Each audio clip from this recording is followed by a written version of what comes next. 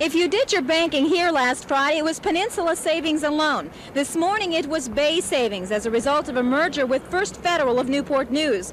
Both savings and loans were in trouble as a result of high interest rates. Bank President W. Ballard Preston wouldn't say how close either local bank was to going under without the merger, but he did say losses were mounting. There was no problem as far as the customers were concerned. We have cash flow.